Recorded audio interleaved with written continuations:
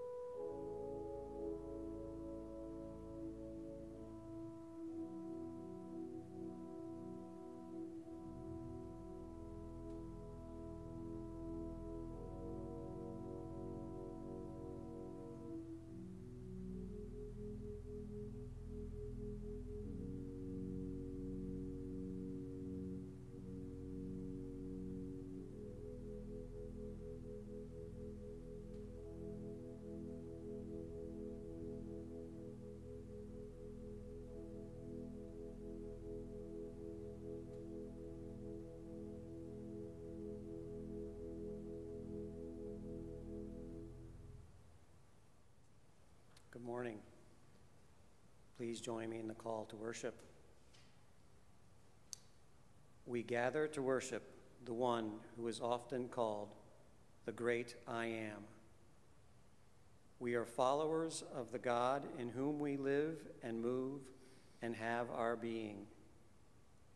We come together to recognize the life, movement, and worth of the God who is with and for each and all of us. Come, let us worship. Please join me in the opening prayer. God of our hearts, we know that we do not see clearly with our eyes, nor do we hear clearly with our ears. what we feel with our skin may not guide us as well as we would have hoped, and that which we smell or taste may bring us pleasure or disgust. But you are in, around, and through us in miraculous ways that offer us a chance to know your endless love for us. Help us to experience your love and share it with all creation. Amen. And now the prayer of confession and words of affirmation. Loving God, we confess we are afraid of what we do not understand. We cause great harm when we choose to ignore someone because they do not act, look, or think the way we do. We are afraid of the unknown only when we forget that God is always with us. The Lord is our shepherd. We will fear nothing. We will live as though forgiveness is for everyone. We confess we do not act in ways that show God's love for everyone. We create hierarchies and let our unconscious biases guide our decisions. We will know we are loved as we seek to love others. We will live as though forgiveness is for everyone.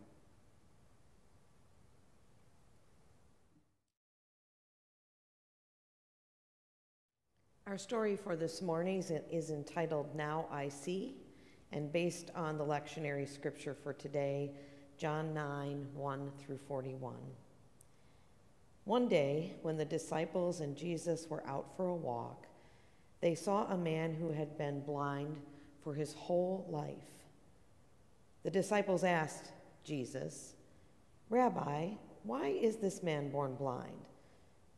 Was it because he sinned, or did his parents sin instead?"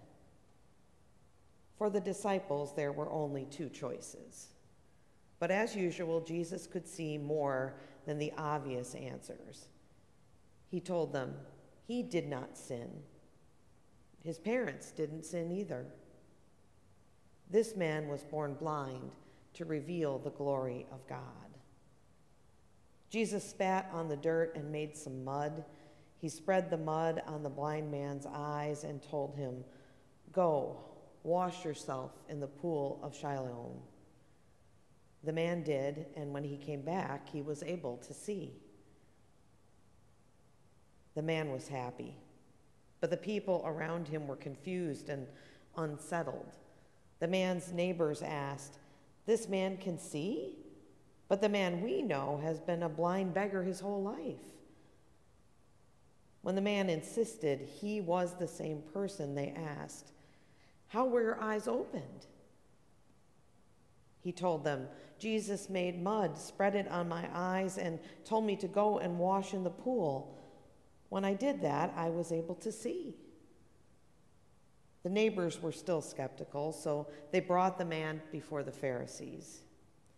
When he told them what Jesus had done, some of the Pharisees were amazed. But other Pharisees said, "This man is not from God, or he would have not been breaking the law by healing people on the Sabbath." Then they called the man's parents and asked them, "Is this your son? Was he born blind? If he was, how can he now see?" The parents said, "This is our son, all right, but as for the rest, we don't know how this happened. Ask him yourself and see what he says." The Pharisees called the man a second time and asked if he thought Jesus was a sinner. He said, "I do not know whether this man is a sinner. I know only one thing. I was blind, and now I see." I don't know where Jesus comes from, but what I do know is that it doesn't matter. He opened my eyes. If he didn't come from God, he would not be able to do things like this. At this, the Pharisees grew angry and threw him out. But Jesus went to look for the man.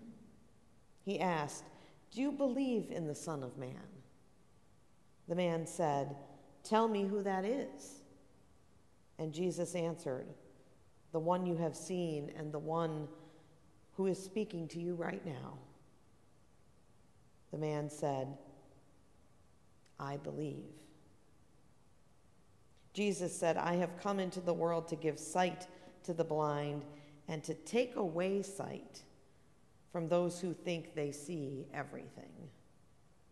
When the Pharisees wondered if they were blind, Jesus answered, "If you were blind, you would not have sin.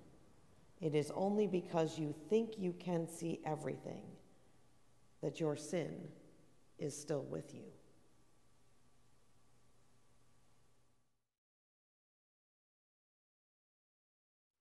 Good morning to everyone. This morning we are going to do a familiar and comforting Amazing Grace, and I invite you at home to sing along if you wish.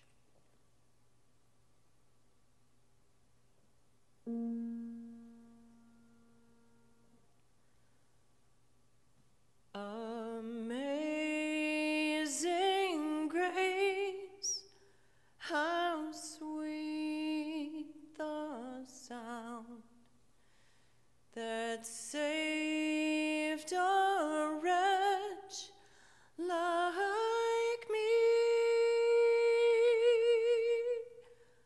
I once was lost, but now am found, was blind, but now I see.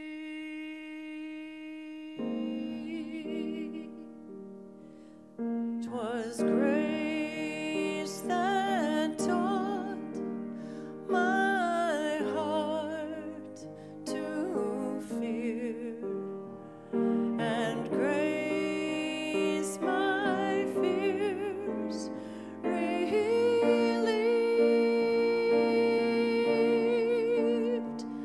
How precious did that grace appear, the hour I first believed.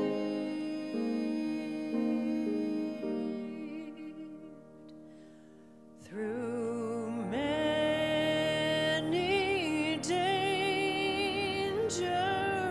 toils, and snares, I have already come.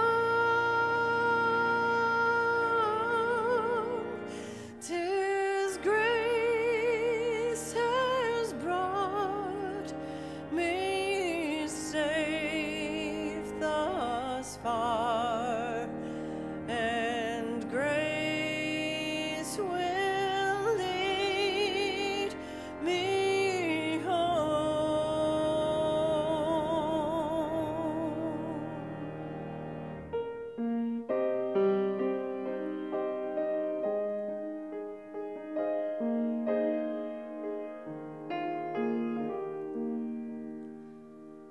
My God has promised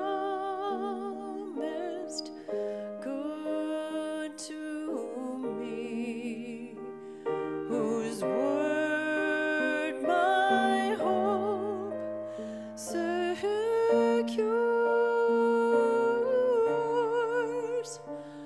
God will my shield and portion be, as long as life endures.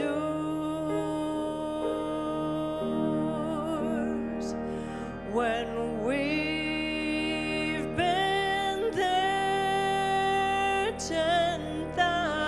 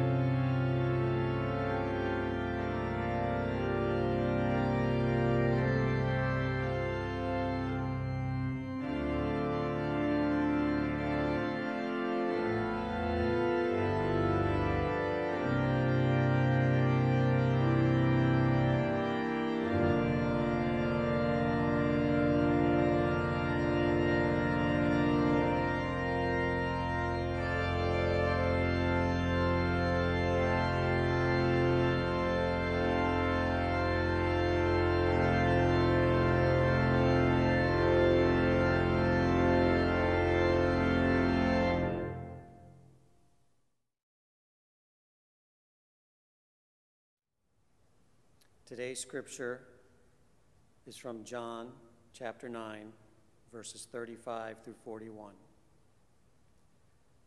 Jesus heard that they had driven him out, and when he found him, he said, "Do you believe in the Son of Man?"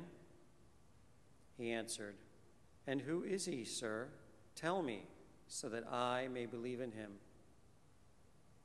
Jesus said to him, "You have seen him, and the one speaking with you is he." He said, "Lord, I believe," and he worshiped him. Jesus said, "I came into this world for judgment, so that those who do not see may see, and those who do see may become blind." Some of the Pharisees near him heard this and said to him, "Surely we are not blind, are we?" Jesus said to them, "If you were blind, you would not have sin. But now that you say, 'We see,' your sin remains." Here ends the reading. May we have ears to hear.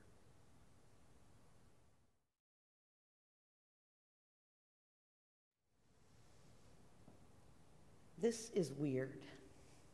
Let's begin by acknowledging that this is a strange time. There was no course in seminary for pastoring in a pandemic, so we're all doing our best. One thing that the leadership team of this church is sure of is that our communications will be positive and hopeful. We will do our best to continue to be the church in this strange time. One thing that kept coming to my mind as I thought about this message was 9/11. I remember dropping my kids off at daycare and going to church and listening to the unfolding news on the radio and realizing that the world would never be the same. Then, as now, there was no roadmap for what to do or how to respond. And when I sat to write the message for that Sunday, I looked at the order of worship that had already been planned a month before, and I realized that I didn't need to change a thing. The scripture was perfect, the liturgy fit. God does work in mysterious ways indeed. And the world is different, but we are still here. We are still worshiping, and God is still speaking. In the same way, we have prepared for this Lenten season months ago. Little did we know that our plan for beautiful emptiness would turn out to be so literal, that I would be preaching to an empty sanctuary. Yet Lent is meant to be a fallow season of hunkering down, of doing some deep spiritual work. So too, our scripture story for this morning works well for what we're going through. Jesus heals a man born blind and offers a lesson in what it means to be blind and to see. And the story offers us lots of interesting opportunities to delve in. First, there is a communal understanding of disease in Jesus' time that's slightly different from our own.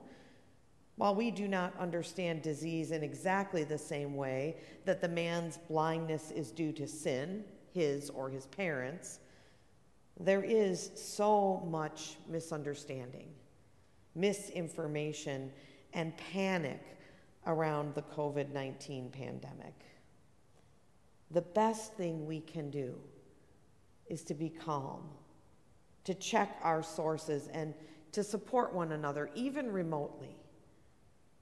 Times like these remind us of how much we need our community. And you all have been sharing wonderful stories of hope and support and concern that you've experienced and witnessed. While there are many stories in the media about hoarding necessary supplies selling them at outrageous prices to those who need them. There are also stories of neighbors helping neighbors. While there are troubling statistics about things like guns and ammunition being sold out, there is also peaceful response of love and compassion. We want to be part of the community that receives the news of healing and hope, as the blind man was received back into his community. And so we're doing what we can. Some of our church families are at home making cards for our elderly members who cannot get out or receive visitors. Our staff is ready with volunteers who want to drop off food or needed items to those who cannot get out or should not go out. And we're checking in with each other and sharing encouragement and resources. Second, when Jesus is questioned about the reason for the man's blindness, his or his parents' sin, Jesus says that the man was born blind to reveal the glory of God.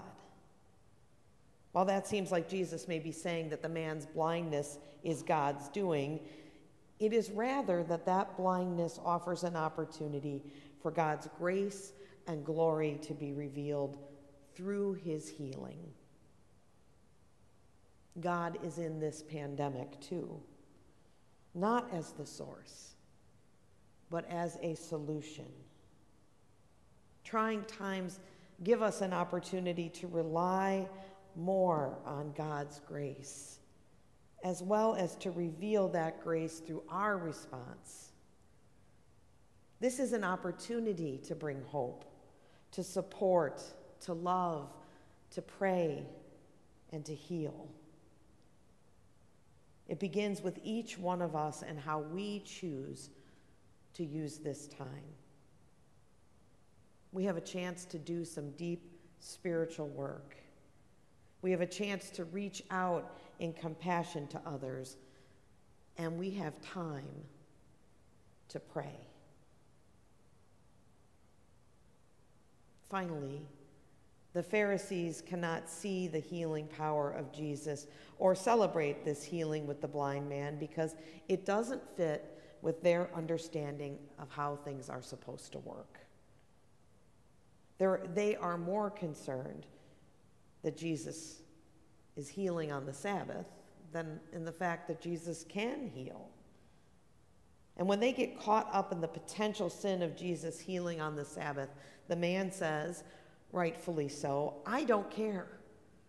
All I know is I was blind, and now I see. That is our focus now. Not the means, but the healing. We are challenged in this time to do things very differently than we have done them before. The good news is that it is working and that we're able to connect and share and be together as a community of faith, even if it's in a very different way. This is not how we thought Lent would go, but maybe that's a good thing. We have an opportunity to bring hope to one another. We have a chance to be part of the healing. We can reveal the glory and grace of God even in the midst of this trying time. Look, I can be a gloom and doomer. That is my tendency. But in all honesty, having to shift focus to healing and hope has made me even more confident in God and in our community. This is going to be a struggle, no doubt, but we will get through it. And we will emerge with new priorities, like the blind man. We can see only the bad news, the fear, the panic, or we can have our eyes opened to God's presence with us in this. Our curriculum offers this idea. There is a philosophy derived from the Nguni Bantu people called Ubuntu. Roughly translated, it means I am because we are. The spirit of this idea is that we share a common humanity. And according to this idea, each individual depends on the community as a whole to understand the fullness of what it means to be human. No time in our journey has this been more true. We are connected globally in this struggle. We are finding new ways to connect with one another, to support one another, and we rely on each other to stay healthy and to be well and to feel supported. We are indeed all in this together. And so we pray for healing, for hope, and for connection for all the world. Amen.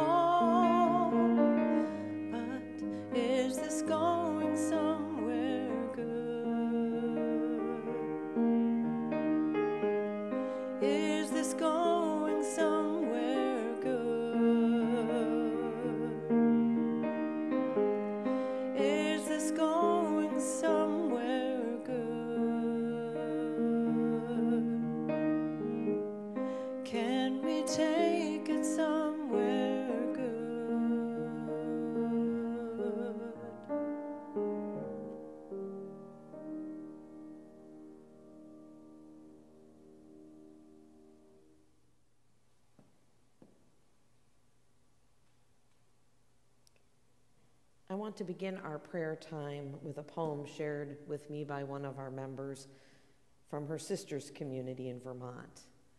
It's entitled Pandemic by Lynn Ungar.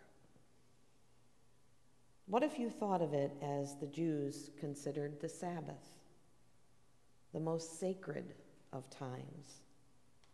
Cease from travel, cease from buying and selling. Give up, just for now, on trying to make the world different than it is. Sing. Pray. Touch only those to whom you commit your life. Center down.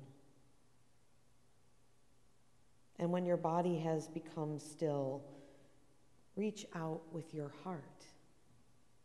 Know that we are connected in ways that are terrifying and beautiful. You could hardly deny that now. Know that our lives are in one another's hands. Surely that has come clear.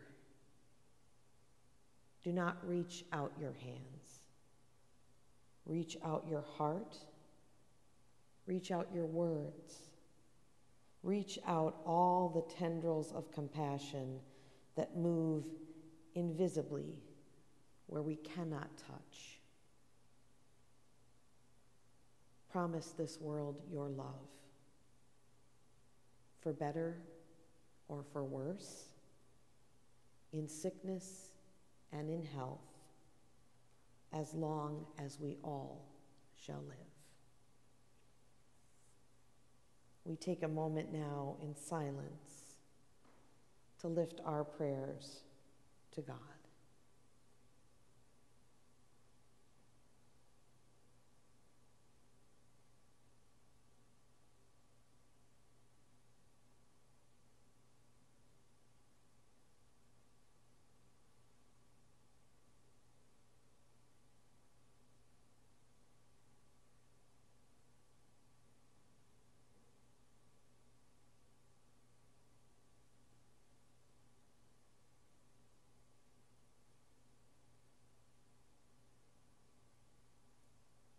Holy God, our list is long, a litany of needs that you know well. We pray for those who are feeling alone and isolated, for whom this distance is more than they can bear. We pray for those whose health is at risk. We pray for the medical personnel, the first responders, and the staff who are taking care of the ill. We pray for those who stock shelves and make food and sell the things we need, and those who are still going to work. We pray for those who are away from family. We pray for those who are worried and afraid.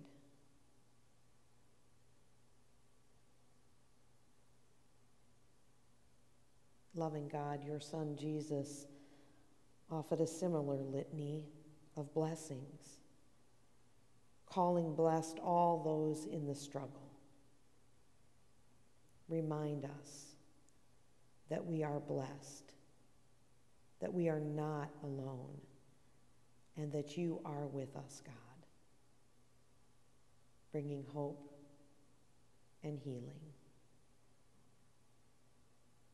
All this we pray together, saying, Our Father, who art in heaven, hallowed be thy name. Thy kingdom come, thy will be done, on earth as it is in heaven. Give us this day our daily bread, and forgive us our debts, as we forgive our debtors. And lead us not into temptation, but deliver us from evil. For thine is the kingdom, and the power, and the glory forever. Amen.